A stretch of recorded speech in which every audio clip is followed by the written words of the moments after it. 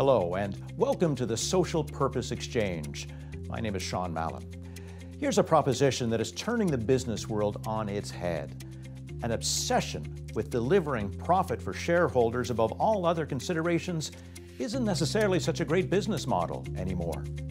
Customers, communities, employees, and even some shareholders are now demanding that corporations do better, that they make a real and meaningful contribution to improving society. That's social purpose.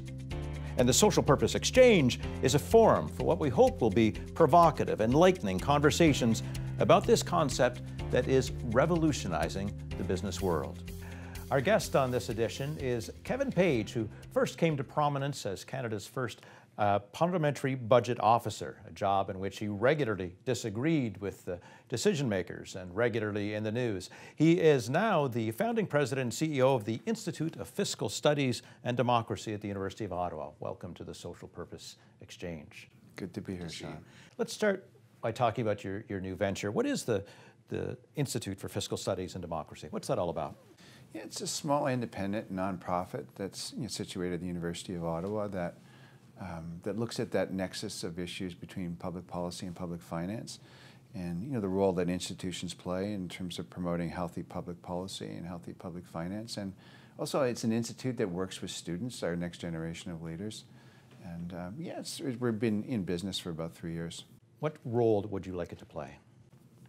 Yeah, but really, I think for me, it's really about preparing the next generation of leaders. And I think just with the issues that come up, we want to be present. Like, whether the issues are like, what does 21st century infrastructure look like, or like, how do we get better funding formulas for First Nations child welfare, or how would we reduce drug prices and increase coverage for pharmaceuticals in the country. So if those are the big public policy issues, we want to be focused on those as well. All of which, of course, are great social issues that in some ways intersects with the concept of corporate social purpose. So we ask each of our guests to talk about what their definition of the concept of social purpose is. What's yours?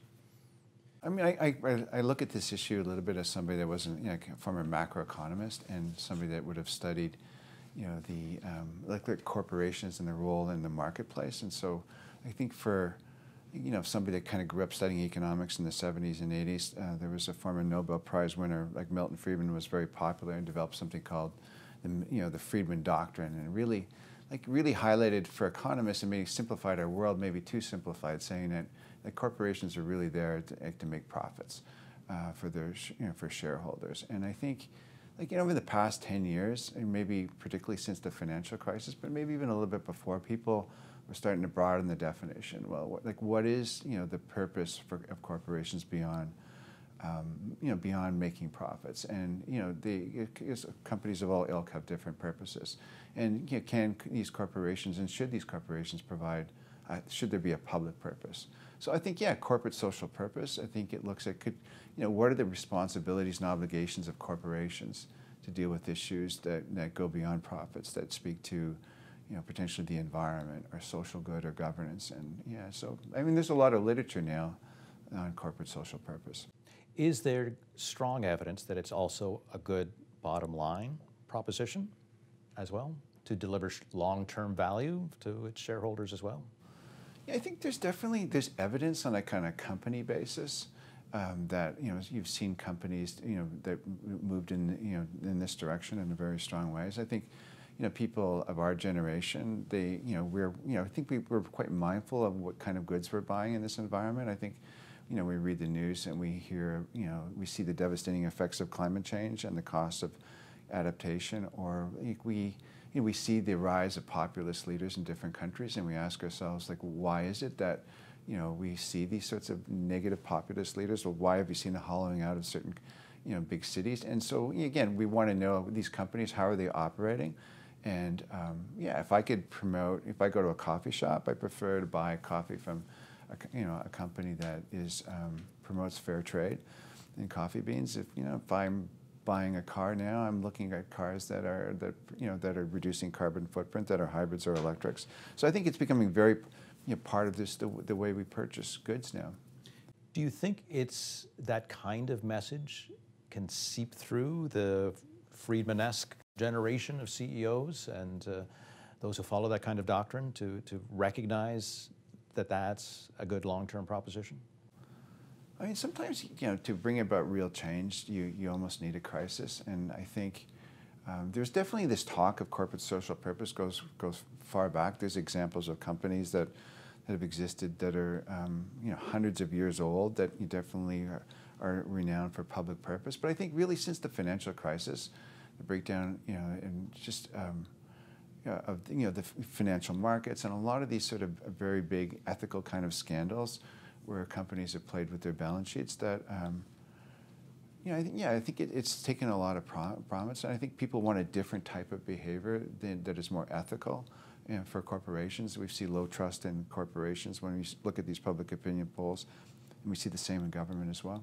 So how important do you think it is for corporations to take this on, to take on social purpose and show that they're really making a difference?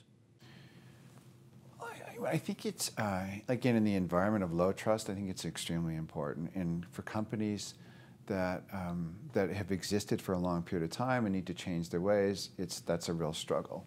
But I think it's a struggle that they need to do. For startup companies, perhaps that we see just enormous growth of startup companies, particularly in technology companies in the recent time, to start with this sort of idea that that these practices of corporate social purpose, whether it's the environment or it's social, or it's deals with their labor force. I think I think in some ways it's a lot easier because you start with a blank sheet of paper. I think for the new generation, I'm somebody that spends time at the University of Ottawa, so I spend my days with students. It's just like fundamental. They see it's the future, and so they are quite frustrated when they don't see progress on issues like climate change or even homelessness, and they see political leaders or business leaders kicking the cans down the road on these big issues. So, Greta Thunberg writ large, I guess. Absolutely, yeah. Is there some potential link between the institute you lead now and the concept of social purpose in the broader community? Can you be contributing to it somehow? I think there is, Sean, and recently, we saw through the release of mandate letters by the new government, Prime Minister Trudeau's government, that one of the mandate commitments for the Parliamentary Secretary of the Department of Finance is to look at indicators of well-being, and it's this concept is prefaced from budgets that we've seen in other parts of the world, including New Zealand and Scotland in particular, where they've actually kind of started to reframe the language around budgets, which have turned out to be these like 400 or 500 page documents that people have a hard time to follow. And I think with what they're trying to get at, I think Canadians have a hard time understanding balance sheets and just governments that come out and said we're going to spend the following additional amounts of money on housing or the following additional amounts of money on First Nations child welfare. But they want to know, what are the outcomes? Are the outcomes actually getting better? Are we seeing, are we actually seeing a reduction in the number of homeless people? Are we seeing improvements in the lives of children in First Nations communities? So these are the indicators they want to see in the budget. And these are indicators of well-being. And I think there's been leaders, and Mrs. Merkel was one from Germany who said that, we're going to see more and more of these sort of negative populist leaders unless governments can find ways to communicate directly to citizens. And I see this as very much a parallel with what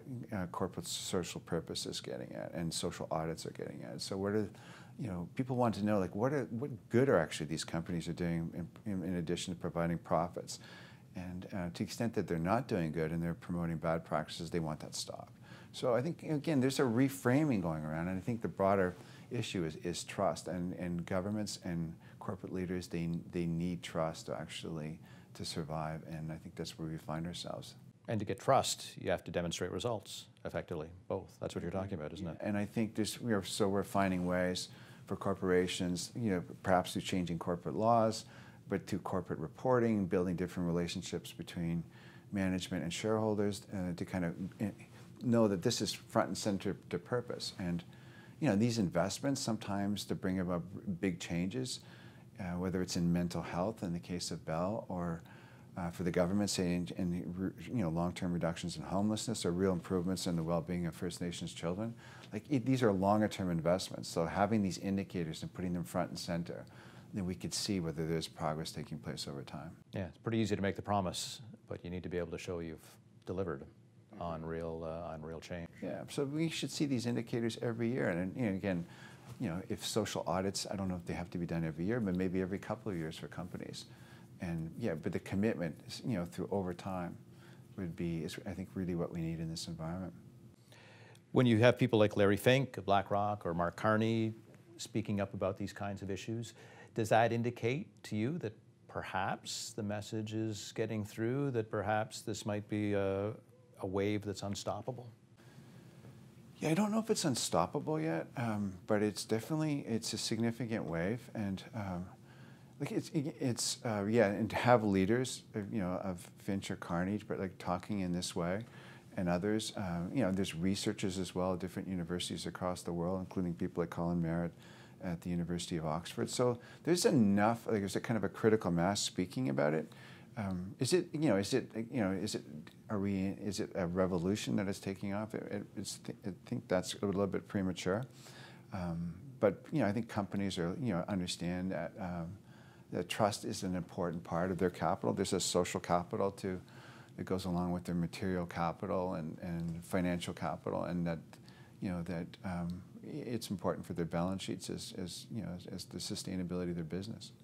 In your previous position, you were all about transparency and honesty in public finances, telling the real fact-based story, not always to the great pleasure of the finance minister of the day. Is that a kind of lesson and an ethos that should be an important part of social purpose, do you think? I think transparency is a necessary condition for trust. It's hard to really engender long-term trust without some people want to be able to know what people are up to, and I think it's important. I think like people like myself have a sort of a bent that we like to measure things, and we're not quite at that stage. Like, to go back to your first question, like, is it really having an impact? It'd be pretty hard at this stage right now to say, as a macroeconomist, like, this is the impact.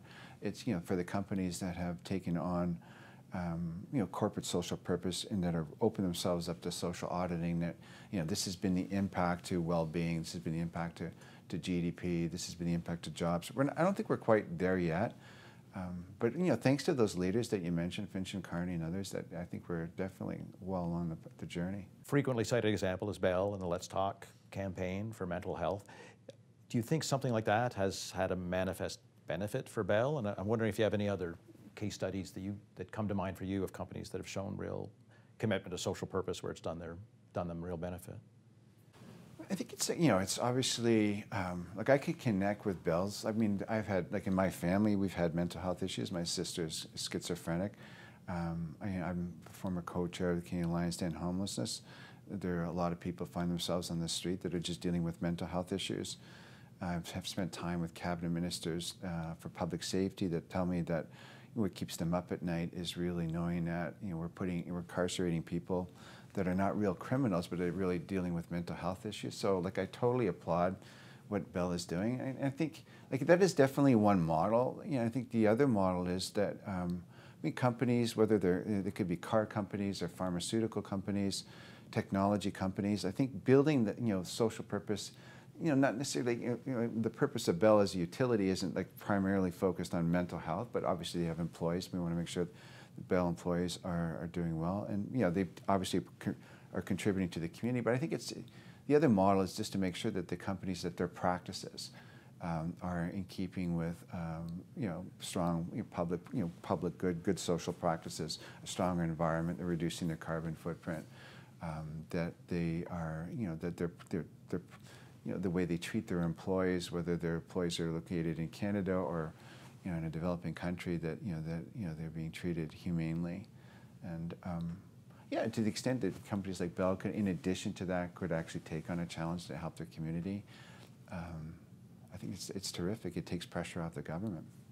Which leads into my next question, because there's a bit of creative tension here about, and some concern about, if companies really step up in this way, the corporate leadership steps up in this way, that perhaps some concern that they might be subverting the role of government, and some suspicion about what their motivations are about that. What are your thoughts about that, the tension between private enterprise getting involved with these things versus what government should be doing?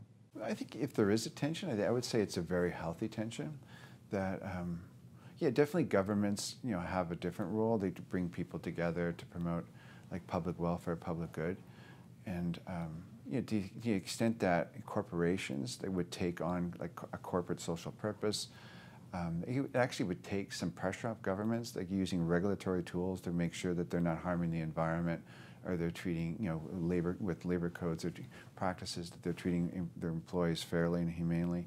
So I think it would be a very healthy tension. I think we need it now more than ever. I think we find ourselves at a period of time where, because of climate change, I think people more and more realizing that this is like happening now. I think it's scared scientists how fast it's coming up to us. But I think even citizens, that have had to embrace these incredible storms. I live close to a river. We've had 2 major floods in the Ottawa River in the past 3 years. So like we just see the frequency of this, and also we watch it on TV. Whether it's we see the power of these storms to the Caribbean, et cetera. So like I actually see it as very complementary. And I think if we're going to tackle climate change, if we're going to tackle the issues of of technology and labor markets, that we will need like these 2 sectors working together in a much better way than the past. So it's a good tension. And is there a need, really, given there's also a level of mistrust of the corporate level, corporate leaders, more so in the United States than here, but of pernicious motives, of working behind the scenes to influence government policy to their own benefit and not so much to the people at the lower end of the spectrum? Is there a real need for them to, clean up their image a bit and show that they're contributing to society? I think there is. I think, and again, I think that applies equally to the government as well, that we live in times of low trust and that there is a cost to this. And so, yeah, if corporations, or, whether this, is like kind of heartfelt, like this move to corporate social purpose, or whether this is just like, part of a broader change that they have to jump onto it, I think, whether it's one force or the other force, it's still moving in the right direction. In your time in government, you were all about, as we said, honest appraisal of what the fiscal situation was. If we're measuring the social purpose of a company and the effectiveness or the legitimacy of it, what are your thoughts about how to develop metrics so people can actually trust it? In other words, to understand that a company is really delivering on something and not greenwashing or just giving lip service to something. Yeah, I think there's been some advances on thanks to the work that is being done on social auditing and some of the B-listing of companies. So there's been definitely like some forward progress on measurement, and I think to the extent that that this is being done independently of the company, that I think it promotes a sense of confidence that the metrics and the observations around those metrics are actually they're useful. So I'm somebody that headed up an independent Parliamentary Budget Office, and I think that independence was the sine qua non of doing the job. I think when we put the information out and we showed our work, and our numbers and our assumptions, that carried a certain weight, and the government had to respond. I think It made them uncomfortable at times. Sometimes it did, and I think it's already. I think there's some evidence that companies, when they put themselves out to these sorts of social audits, that their initial scorings are not so good, and the ones that stay with it find ways to improve, and that progress is quite healthy. Okay, we'll end on that. Thanks very much, Kevin Page. Thank you, Sean. And that's the Social Purpose Exchange. Thanks very much for watching. This also exists as a podcast, so we invite you to check it out wherever you get your podcasts. I'm Sean Mallon.